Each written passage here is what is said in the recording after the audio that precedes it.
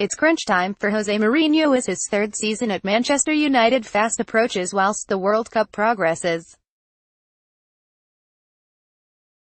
Without a Premier League or Champions League title, the two trophies that truly matter at Old Trafford, the jury is still out as to whether his time has been a success or not. Part of the preparation for the new season will be to shape the squad a little more.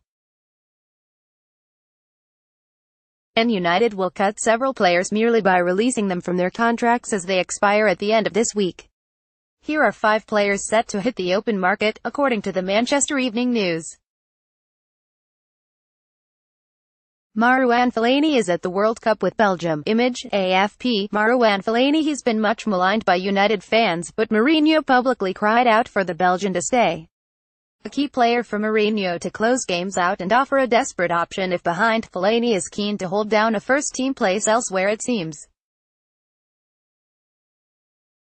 The Belgian is set to leave United. Image, Reuters. Tassine Kehinde against Athletic Bilbao. Image, Tom Purslow. Tassine Kehinde. He trained with the first team this season in December and the Nigerian-born midfielder impressed for Ricky Sabrage's under-23 side. A passing midfielder, the 19-year-old is also versatile enough to play on the wing. Having previously featured for Tottenham, Kehinde will now likely leave behind United as well as he continues his development.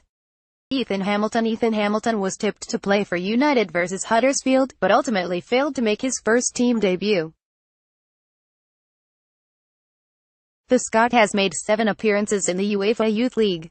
A former captain of the under-18 side, he has been compared to former United star Darren Fletcher.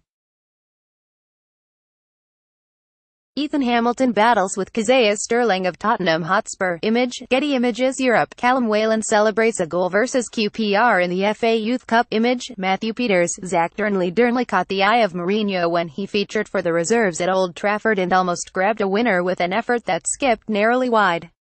He was name-checked by Mourinho in a press conference, though injuries have held him back.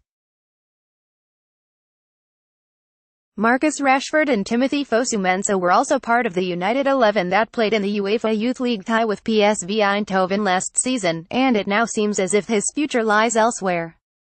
Callum Whelan, a defensive midfielder. Whelan featured as part of the United side that won the Sparkasse